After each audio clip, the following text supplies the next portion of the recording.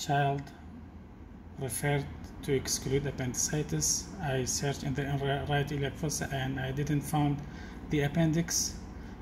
I scanned the right upper quadrant area, the liver, the kidney, and in the subhepatic area we see the appendix. Another short clip, the blind-ended appendix, here blind-ended, the diameter ranging from 4 mm to 5 mm, preserving normal bowel signature, no inflamed fat surrounding the appendix.